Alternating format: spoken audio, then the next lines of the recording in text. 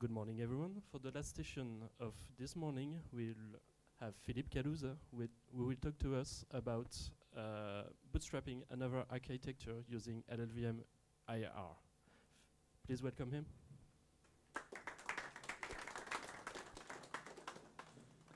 Yes, hello.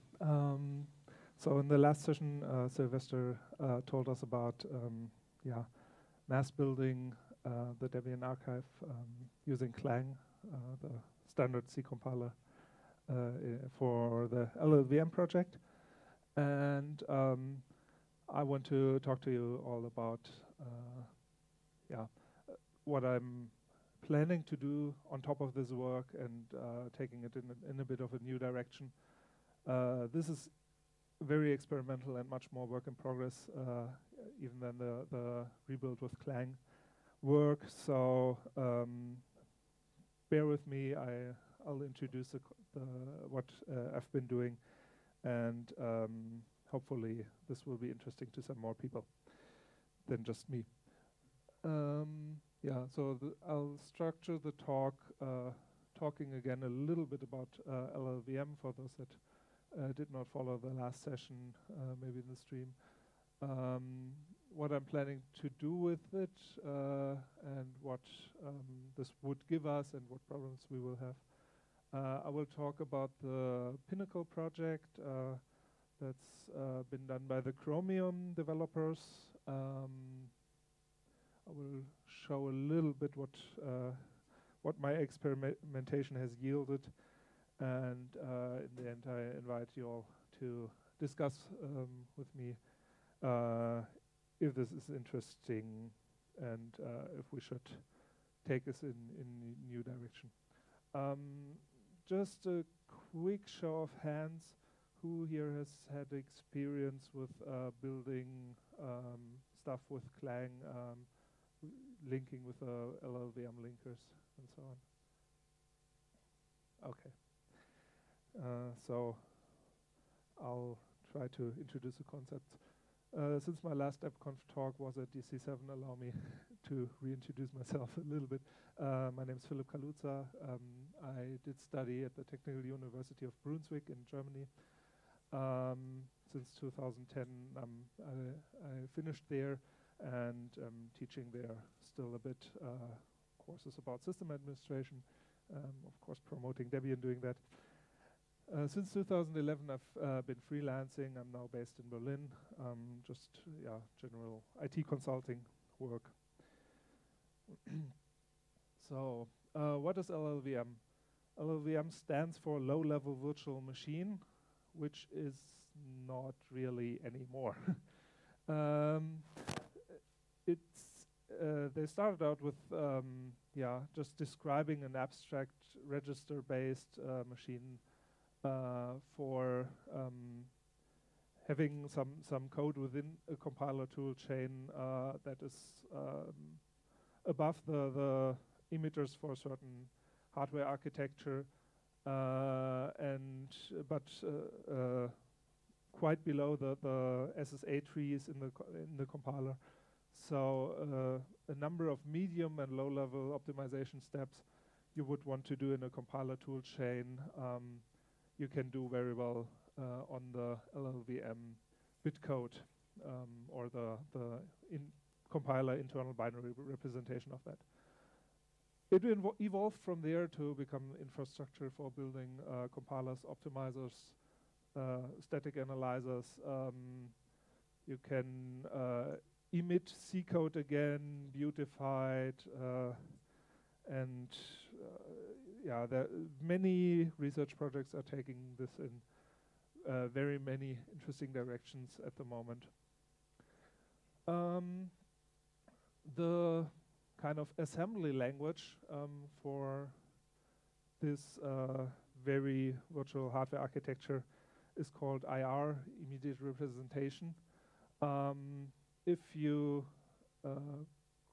assemble this assembly language into some binary code, they call it bit code because it's not byte aligned.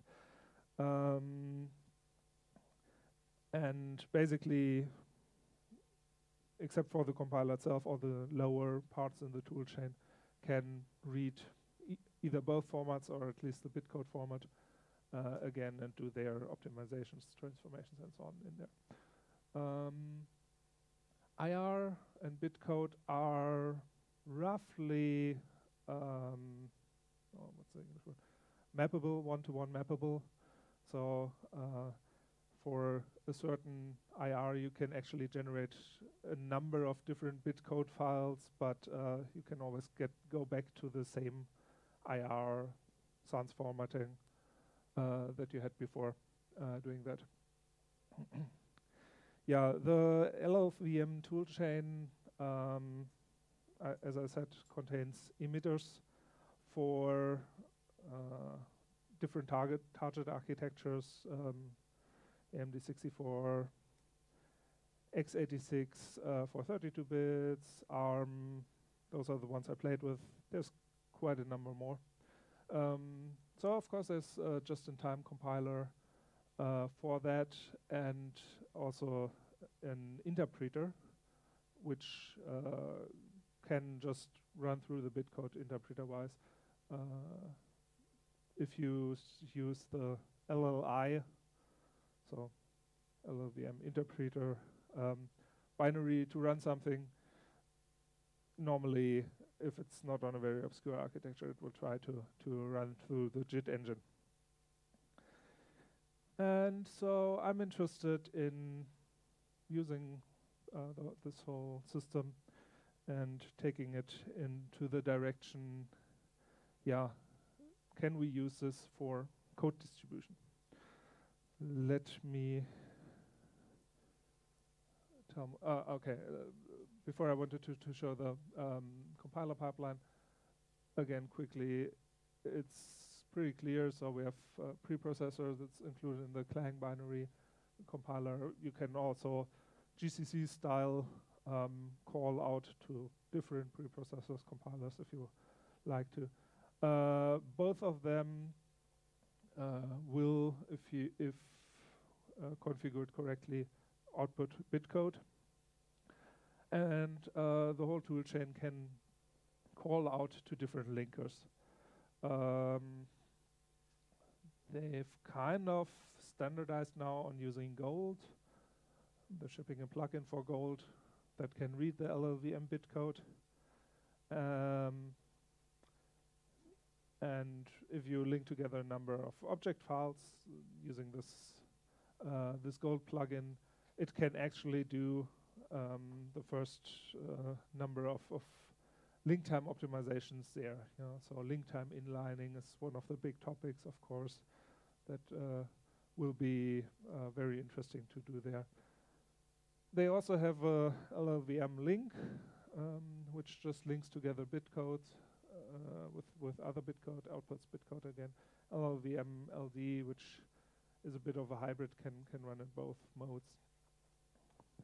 Yeah, so we can output elfs.so files or something, or bitcode, which are also named .so in the toolchain. Really quickly, the llvm compiler and the toolchain, so the Clang compiler and llvm toolchain have BSD style licensing. Apple didn't like the GPL anymore at some point. The GCC also said, was very skeptical if making the whole core of the compiler more modular would lead to people circumventing the GPL there. So they, for a long time, they said no plugins for the GCC toolchain. Reluctantly, they're opening up after they found a nice legal hack on how to ensure that most GCC plugins will still be GPL. And so in GCC, something is slowly changing and it's becoming more modular, but only after big players, especially Apple, said, well, let's go with this new interesting research project, llvm, back that, and we have BSD licensing, and we can do whatever we want with it.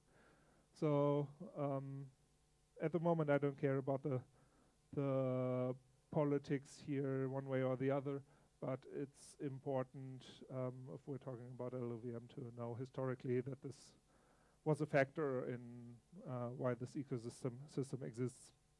And for some Debian developers, I imagine it will be important in thinking if they want to support the whole thing. So, what I want to do. I want to use the compiler toolchain, let it output llvm bitcode, and ship these in Debian packages. Yeah. So we would have Debian packages for a new architecture that targets this abstract low-level virtual machine. And then we could do things with this on the target machine. llvm bitcode in itself, though, is not 100% architecture independent. I will come to that in a bit. But as far as possible, I would like to target generic subset and be architecture independent in what we are creating there.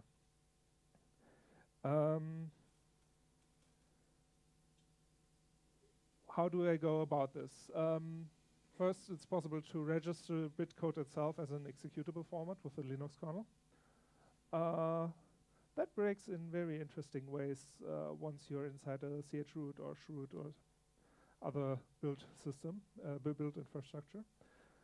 But in general, this is possible, which means that the old cross-compile problem of one of these binaries is supposed to run during my package build and do something useful, and the other of these binaries is supposed to be generated for the target architecture, and my whole automake setup is not really set up to do something sensible with this or differentiate between the two of them. This problem goes away if we say, well, we have bitcode, we can execute that. So this is a problem that we should solve, but would mean changing every Debian source package there is and making them all really clean, cross-compile clean, and I'm a bit skeptical on the prospects of that. So I worked around that. Yeah, the packages we're getting out of there, we can look at also a bit like Arch all packages for Java bytecode or the CLI, so .NET bytecode, Mono bytecode. We generate them also on one machine and ship this bytecode in Debian packages. And we already know and assume on the target machine we need something that helps us execute that. Excuse me. But, yeah, yes. Yeah, the code is CAL and the common language infrastructure is the CLI kind of thing. Yeah. But I want to generate this from existing source packages. I want to use existing C, later C++ code, not change it as far as possible. And basically we're just targeting different ISA instruction set architecture that are very different, but not as different as these stack-based systems are, like Java and CLI. So what does this give us? So first, I'm a developer. I like to fiddle with my development environment, and I like to get this into a point where I can do new and interesting things with it. And that certainly is the case. It has proven very interesting, also a bit annoying. We would get a large repository of software that we have compiled under very defined conditions that we can say this software we have in Debian as llvm bitcode. We know that this bitcode comes from a clean build D and should do what it does well. On the target machine, not on the target architecture, we can start optimizing there. We can decide on what functions we want to inline based on how much cache pressure we expect. Yeah. So even if I target AMD64, an Atom and Core i7 have vastly different properties there. And it is interesting to try optimizing this really when we know what machine it's going to run on. We could use this to try to bring up new ports faster. So if there's new architecture like ARM64 being created, the llvm guys usually are there pretty fast.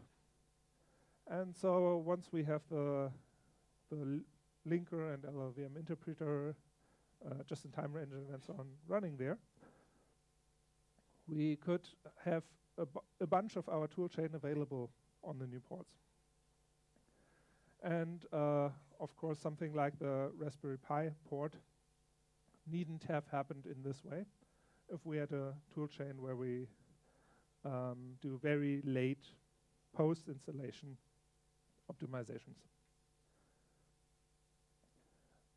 llvm has been looked at for GPGPU computing.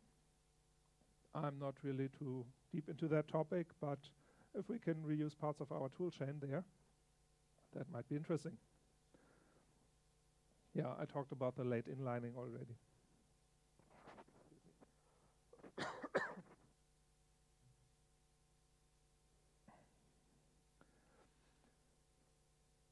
llvm is not really well suited to doing all of that. So yeah, it sucks a little bit, and I'll try to explain why. It's not aimed to be a code distribution mechanism originally. Yeah, until now there's no compatibility guarantees in the llvm bitcode. That has been found also to be a problem in the llvm community. I'm not sure how much better it's getting. The compiler assumes a certain target architecture before it outputs the bitcode. We will need to work with the compiler to make less assumptions. The bitcode includes a lot of details about calling conventions and linker details.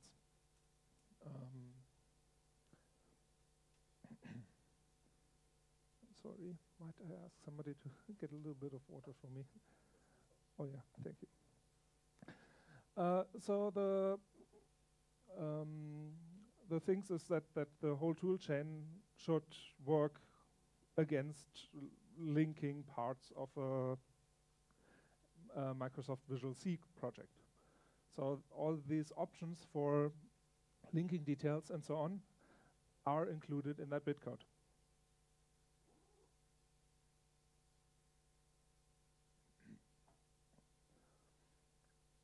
The llvm bitcode allows for uninitialized variables to be present there,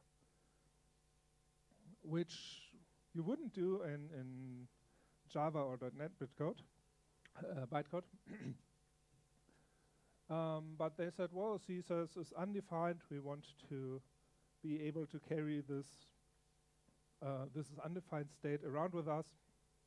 So let's put this in the syntax. So in a way, the llvm bitcode is a bit too low level to do that. Yeah. And of course, as a caveat, the old Java adage of write once, debug everywhere could apply here as well.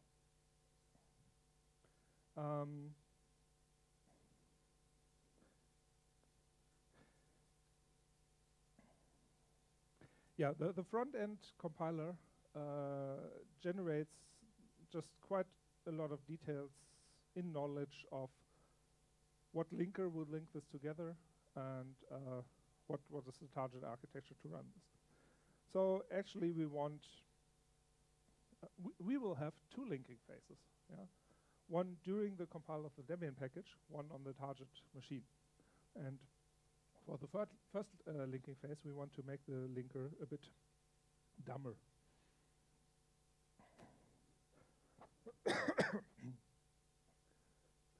Other things that might happen. Just linking together llvm bitcode is more like a static linking. Until now, we don't have tracking of this library will be linked in later. You can just leave some symbols open while linking, but the information of, well, on the target machine, link in this .so file, please. We don't have. So this is something we can work around, but if we want to make it really clean so that we don't have just a lot of static links lying around on the target machine later, and the target machine can simply apply security updates, this might be addressed very detailed and might need to be addressed very detailed in our toolchain.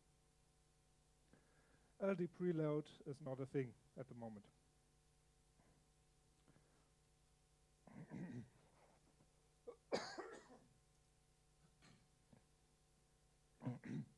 It is, however, very interesting to work with llvm IR. There's just lots and lots of papers coming up in the last years, just working in this modular ecosystem, playing with it, taking the toolchain in new directions. And I really want to get in on that for Debian.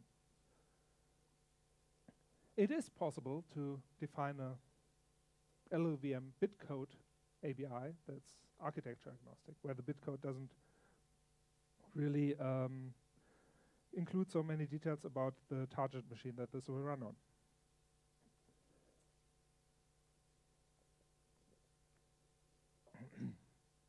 The Chromium project has done that. They have the NACL, maybe you've read about that, native client system, where they built a really nice sandbox for running natively compiled C or C++ code that targets this sandbox. So you cannot do system calls, or a very limited number of them. You cannot exec or link in arbitrary code from the target machine.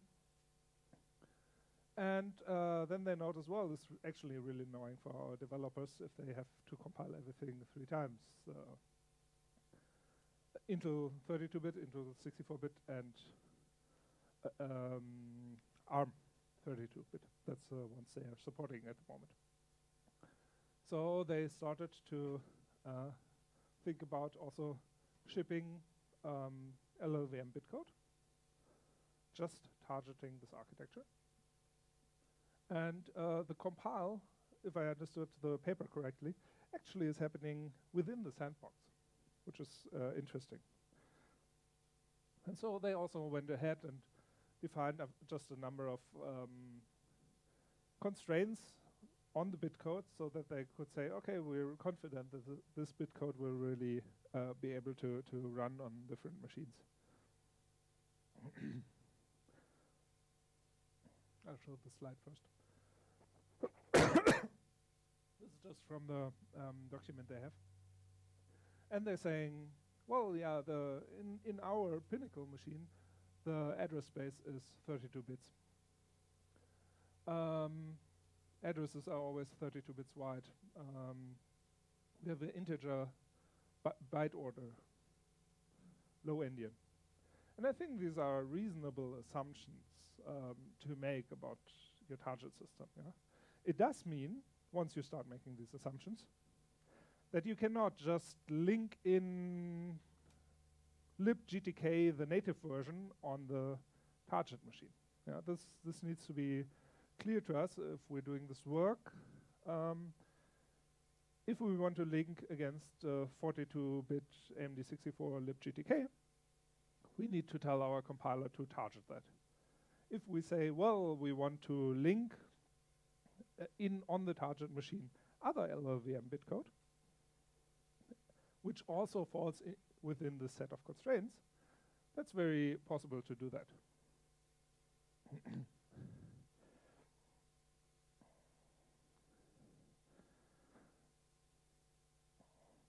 So I see this project within Debian, possibly, if it goes anywhere at all, going in one of two directions. The first I've dubbed architecture llvm, which means we assume that we run, let's for now say on a Linux kernel, we have system calls that we can call. We generate llvm bit code with an ABI to be defined, like I just showed on the Pinnacle slide, similar to that, but not assuming we run in the Pinnacle sandbox. So what would be the point of doing that? Well, the universal OS, as we like to call Debian, has just a whole bunch of software, and we would have the option of linking and optimizing that on the target. Yeah? That would give us the advantages for porting and so on that I talked about earlier. We might constrain that project even further, though. I've dubbed this possibility architecture Pinnacle, and we just assume that we run in the Pinnacle sandbox. So we can call, we can use less C code unmodified. We cannot do an unlimited number of system calls. We might have a libc running in there, and the Pinnacle guys actually have something like that, that tries to solve a lot of problems with a very small set of sys calls. And that would mean that we jump onto the bandwagon of the Pinnacle project and just give them, yeah, lots of Debian love, export lots of code that we have into that environment. And for now, Pinnacle is just a browser sandbox, but I'm pretty sure that some people at Google are thinking about also using that to sandbox code on the server. I don't have any proof of that, but I would if I were them.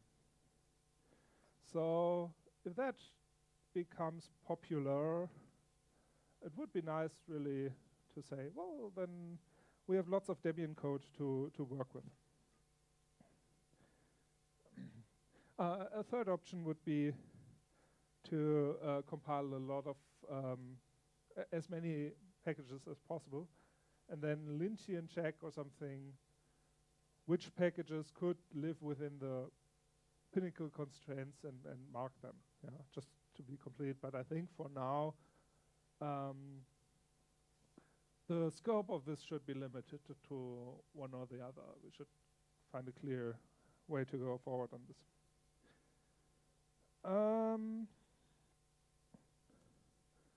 Okay, I wanted to give two little demos.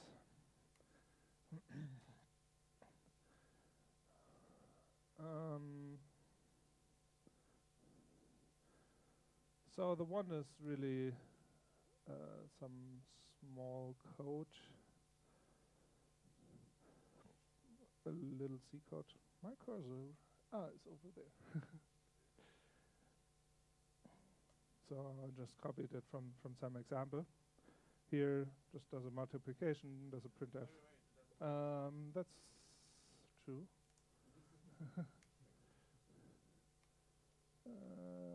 That doesn't work also. Let me see.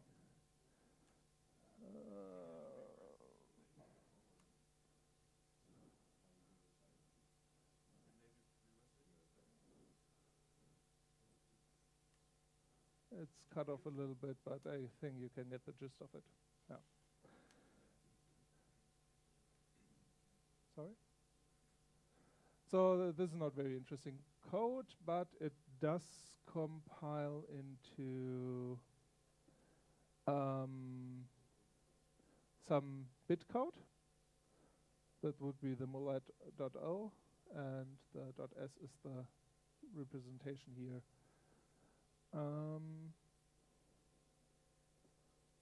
No, that's not actually this one. Is the bit code. So this is the llvm and I broke my demo. I had a copy of this compiled on a Raspberry Pi, and it's possible actually to run this on using the LLI to run this on my Intel machine. So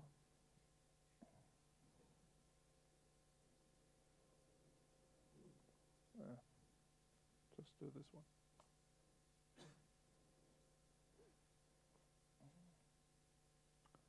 Okay, yeah. The bitcode does include the triple that this is compiled for, and you have to override it. So the AOut BC is the one compiled on the Pi, and I don't know where the LLI interpreter went. So if you want to execute the bitcode that is from a different machine, you have to override this.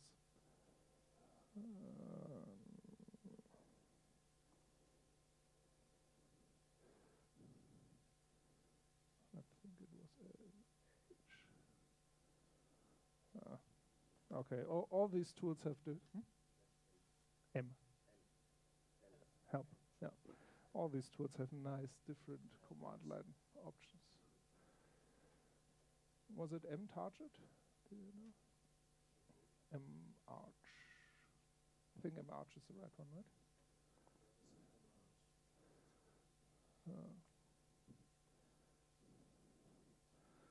I should have tried this again this morning. So if I override this to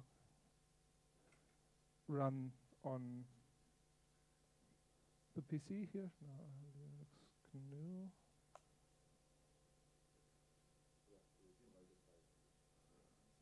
That would help, yeah.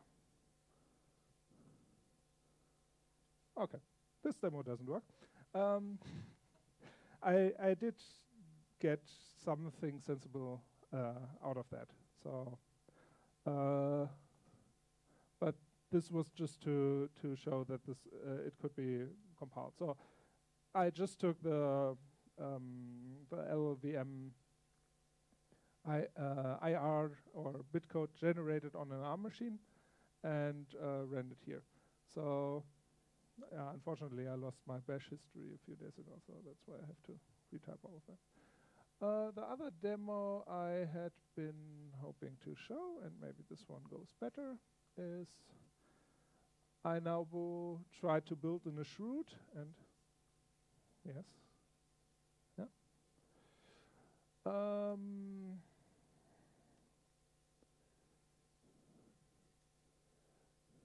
I tried to build in a shroud, which gave me a lot of trouble, and now I built it on this AMD64 machine. The hello binary. And so what I did is to set up the Clang, and also I had to do some hard linking hacks like Sylvester before me. Set up Clang to call a custom linker that is a wrapper around llvm LD, and I called after a bunch of tries, I got it to run the whole automake system within the debuild, and I'm not going to show that yet because it's pretty fragile. And it generated for me this nice hello package. So if I do this in a 32-bit install, or if I set some more parameters, it will generate the hello package targeted at a 32-bit style bit code.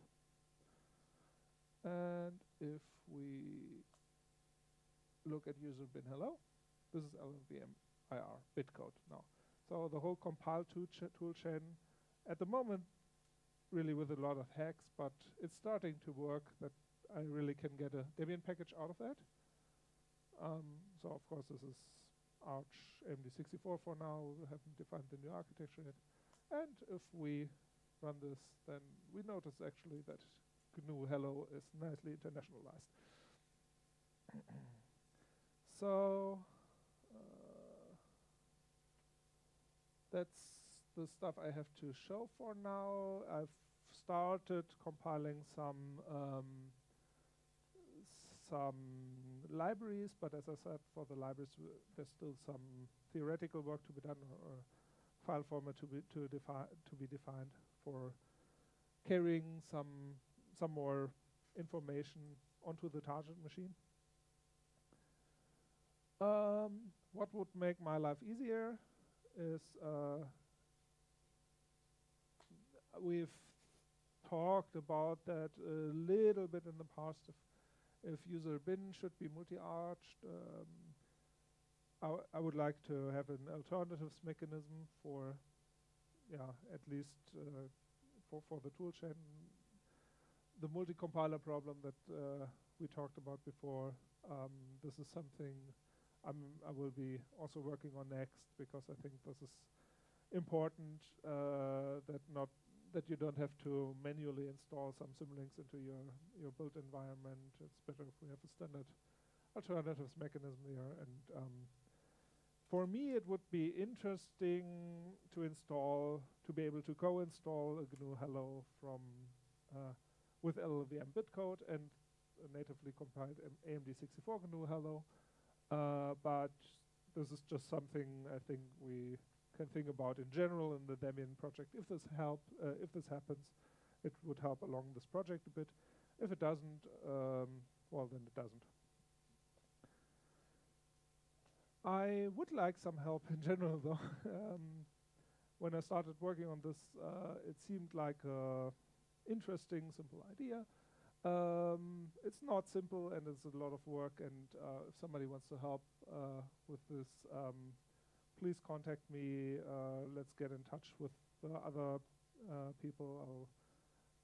For now, we've discussed just reusing the package llvm mailing list, and you can get in touch with me personally and talk about this.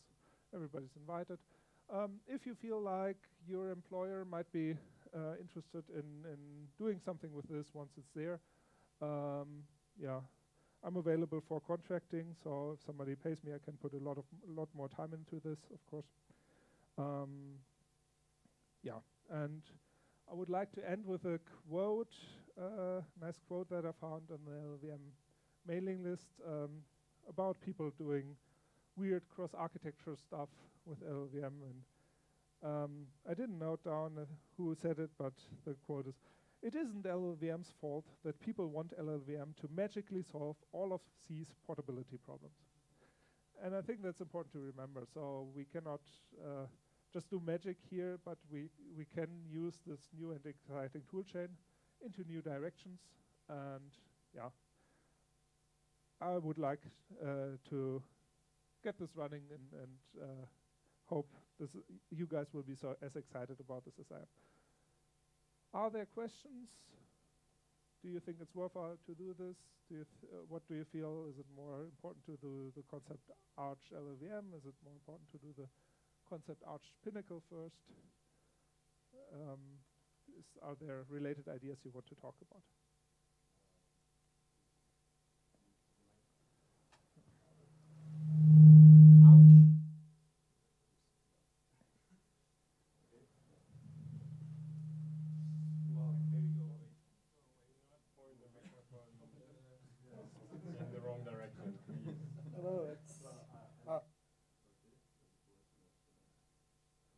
Yeah, it works. So obviously I'm interested by this idea, but I'm still concerned about the portability of the llvm area. Because as you know, for example, the size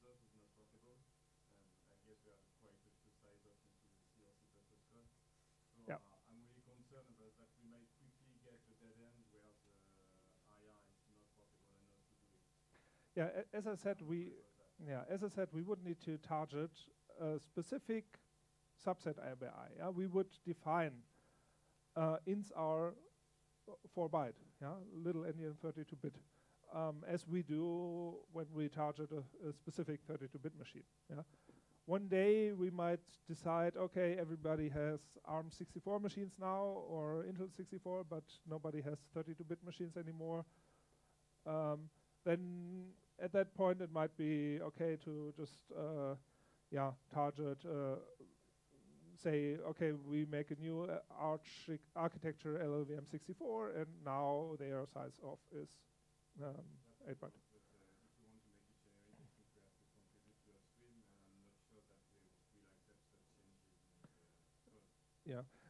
I think what you're trying to do is that you still can link at against, as I said earlier, the natively compiled, natively running libgtk. And with this concept, we will not be able to do that. I totally agree.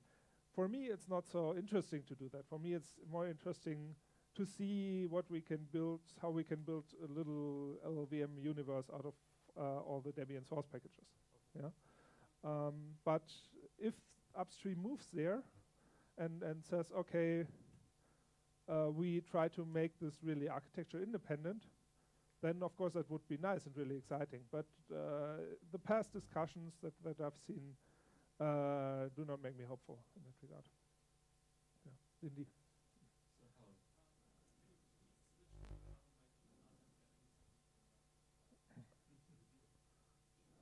Hello again.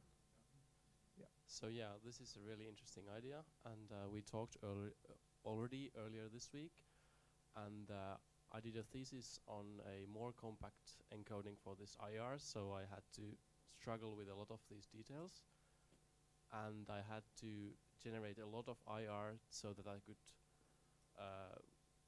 get a benchmark for my compression, basically. Mm.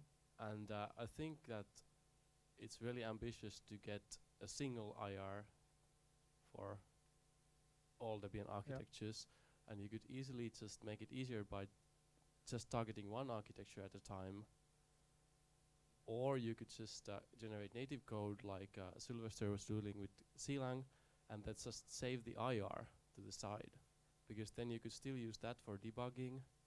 You could generate the debug information for that. You could do static analysis, all sorts of stuff with that. And then one by one, you could maybe start running that IR also. Okay. Yeah, that would be equivalent roughly to changing the compiler toolchain in Debian to use Clang and rebuild all of Debian on multiple architectures. I think it really depends on the use case. Yeah, and this idea of keeping the bitcode around for debugging is actually I added after I talked to Lindy, because I think it's an interesting idea. So you use the whole toolchain, you generate a target-specific binary. For me at the moment, it's out of scope because I feel like that would be too much, doing too much at once with the resources I have. But the important thing is, I think, that we get all the stakeholders in this talking. And if we, as a Debian project, feel we can do that, then let's do that. Yeah. Thank you very much. We are out of time, so thank you. Thank you.